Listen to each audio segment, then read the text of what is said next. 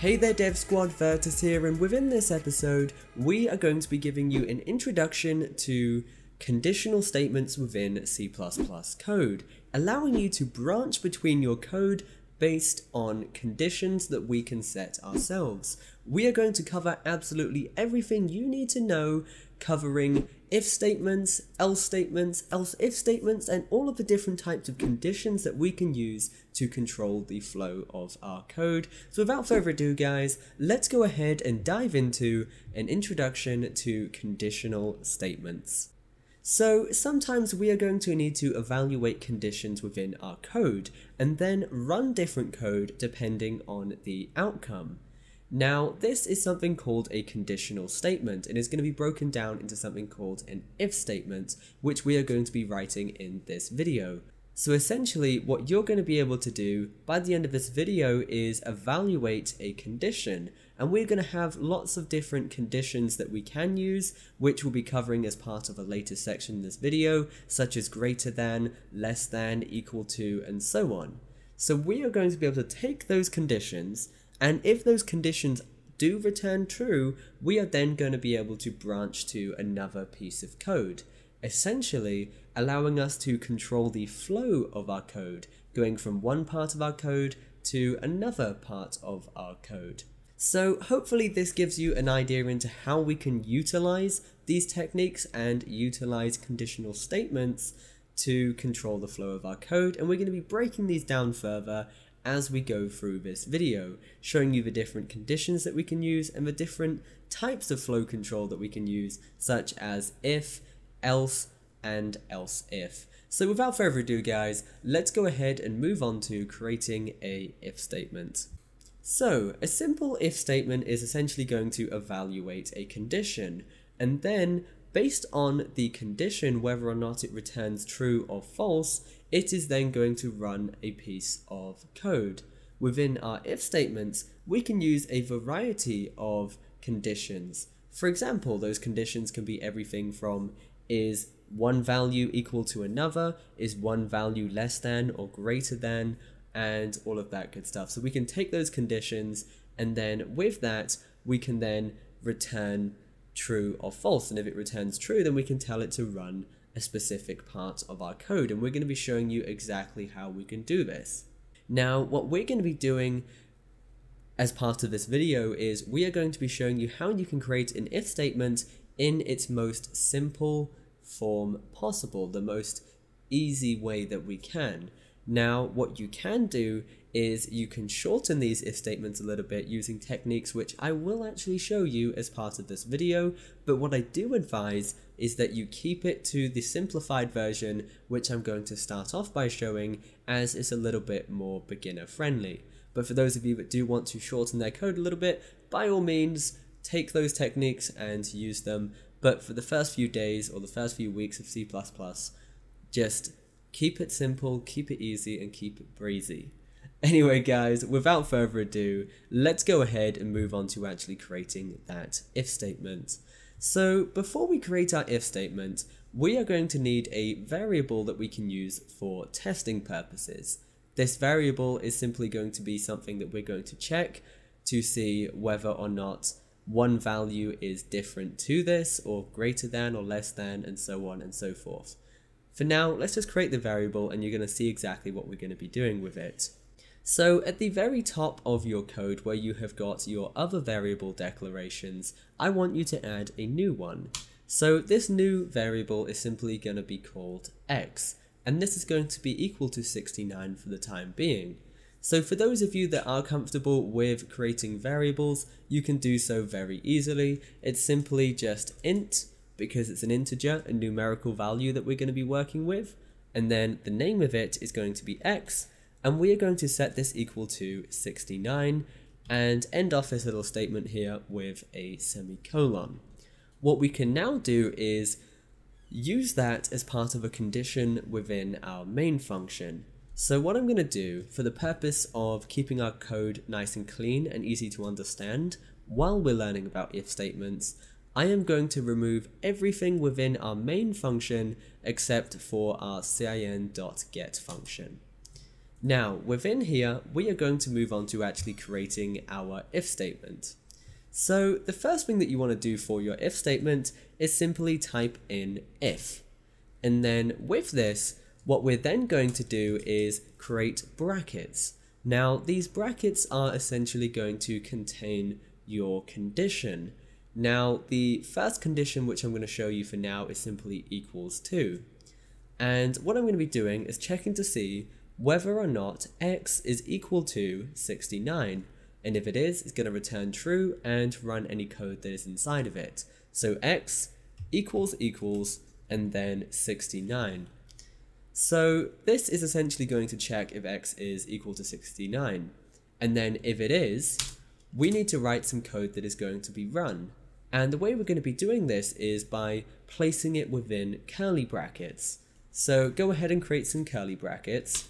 And anything that you write within these curly brackets is going to be called if this condition here returns true.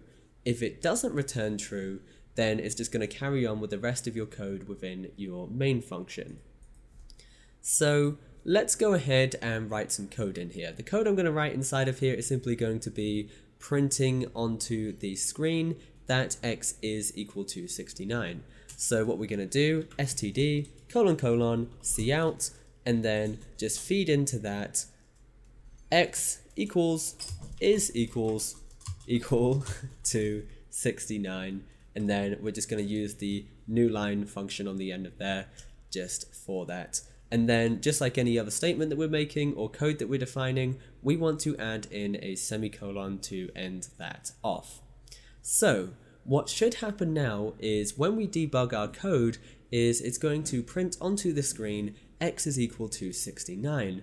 And the reason for that is because we've got our if statement and that condition is going to run true, and as such it is going to run the code contained within this.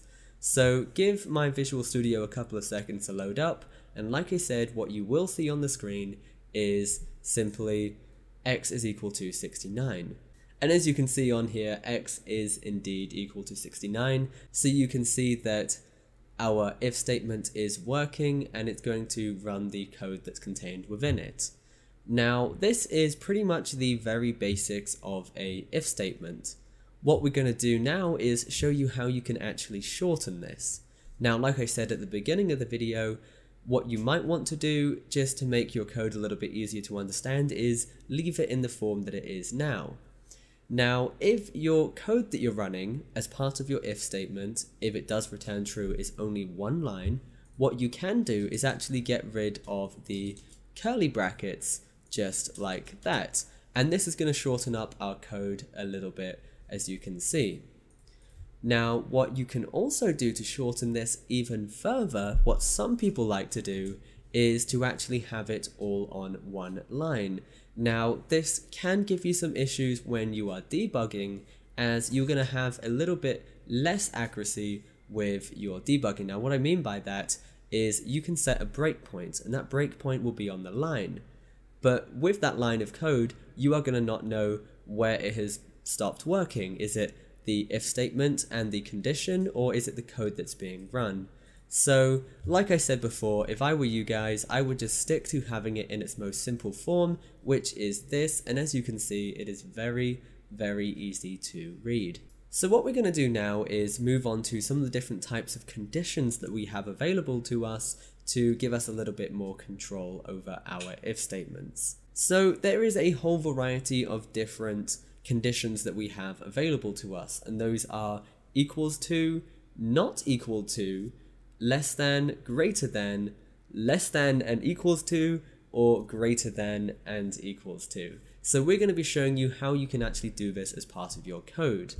And the reason why I'm showing you this is because some of the symbols are a little bit strange. So for example, you have got equals equals here. Most people would simply expect equals for equals to. It is two equals. So if A is equal to B, or the first value is equal to the second value, then this is how we're going to go about writing that. You guys should be comfortable with this. The next one that we're going to move on to is greater than. So this is essentially going to return true if the left value is greater than the right value. So if x is greater than 69. So if x is greater than 69, we are going to run this code here. So at the moment, x is equal to 69. So x is not going to be greater than 69. It's equal to it, and that is it, no more than that. So it's actually not going to run the code that we've got here. So if we go ahead and debug this, give it a couple of seconds to launch up, you are just going to see it's not going to run that code that we've got here. So that is our greater than. Less than is pretty much just the same, it's just a less than symbol, and because x is not less than 69 at the moment, it is not going to run our code. So the main thing that I want you guys to take away from this is the symbols that you would use for these different conditions. So I've shown you equals to, I've shown you less than, I've shown you greater than, and there's a couple others. So the next one is greater than or equal to. So that would simply be greater than or equals, just like that. And because x is actually equal to 69 at the moment, it's going to return true. So let's go ahead and debug this, and you are going to see that. So x is equal to 69. The next one we have got is less than or equals to, and that's going to work exactly how it sounds. If it's less than or equal to 69, that's going to return true. It is equal to 69, so if we debug, it is going to return true, and it's going to print onto the screen x is equal to 69. So that is less than and greater than and less than and equals and greater than and equals covered. The other one that you do have available to you is it returns true if the left value is not equal to the right value. So let me show you exactly what I'm talking about. So that is going to be exclamation mark and then equals, just like that.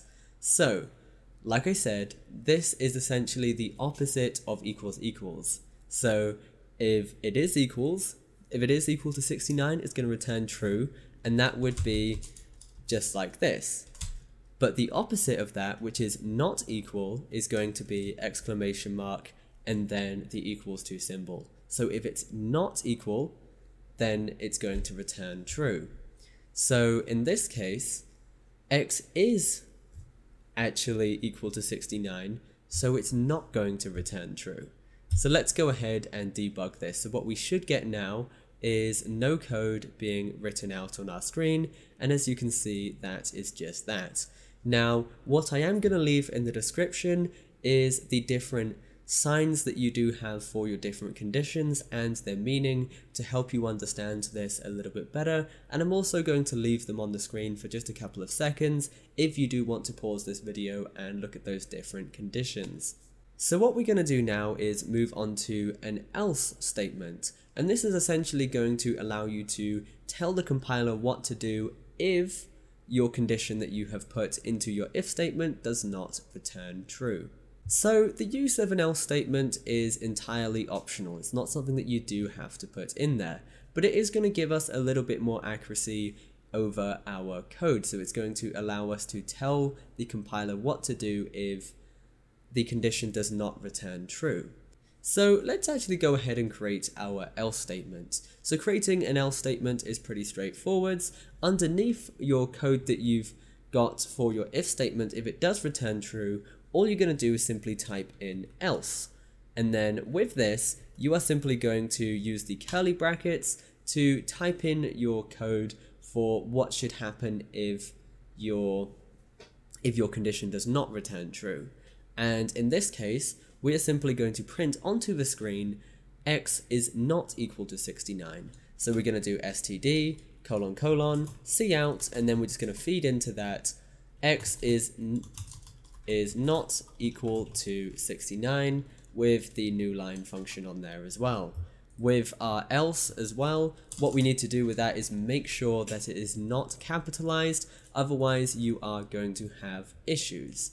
So let's go ahead and test this. So what we're going to do is put our condition to x equal to 69. So if that is true, it's going to run our first action, which is x is equal to 69. So let's go ahead and debug this and check. And then what we're going to do is move on to changing that. And what should happen then is it should show our second action because x is no longer equal to 69.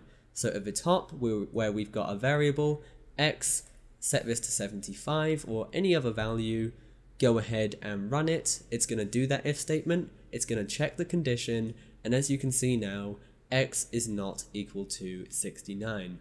Now, something else that I wanted to mention with our else statement, if it is only going to be one line, just like with the if statement, if it's just one line, you can remove those curly brackets and you can shorten it in just the same way as we showed you before, but that is entirely up to you guys. But for now, I'm just going to leave it in its normal form that we have just written it in.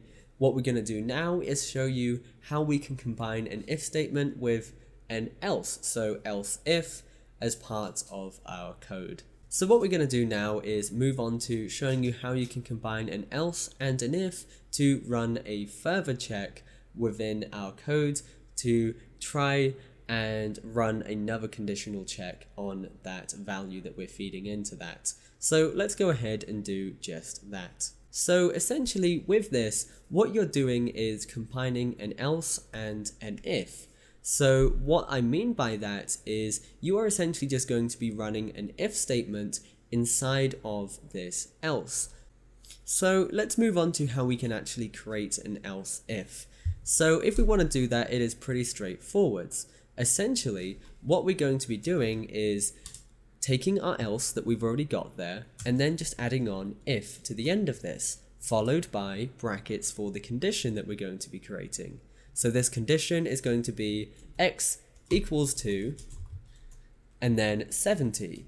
So if it's not equal to 69, as our original if that we've got here, then it's going to run this second conditional check and then return anything within here or call any code that we've got within here, which in this case is going to be std cout, and instead of x is not equal to 69, we are going to change this to x is equal to 70.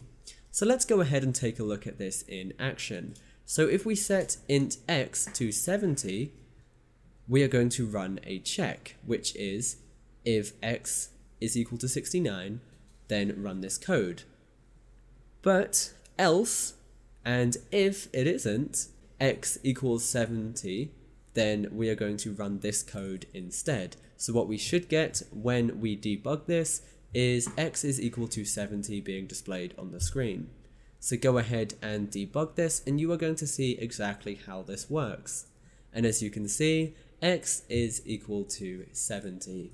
So hopefully that should be everything that you need to know about if, else, and else if, and you should have a full and proper understanding of how you can put them into action and also how you can write them as part of your code. You've also got the different types of conditions, and all of these should come to you naturally, and sometimes it is just going to take a little bit of time, so create a couple of different if statements, else if statements, and try some of the different conditions, and you will see just how easy it is to use. But for now guys, that is everything for this video. Once again, thanks for watching, stay awesome, keep creating. Your boy Virtus, signing out. This video was made possible by my supporters on Patreon. If you want more videos like this, check out my Patreon page using the link in the description. To stay up to date on new releases, make sure you follow us on social media.